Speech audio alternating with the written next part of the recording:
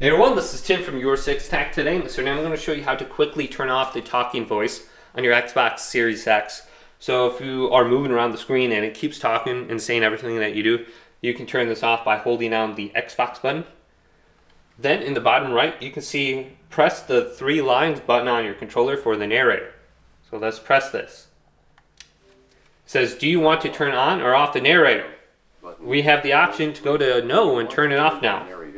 Otherwise, it's going to continue to talk to you, so it's not speaking anymore. So that's the quickest way to turn it off. If for whatever reason we're having difficulty turning it off there, we can go to Settings, scroll on down to Accessibilities, and go to Narrator right here. And then you can turn on the narrator on or off right there. Mine is off because it's not checkmarked.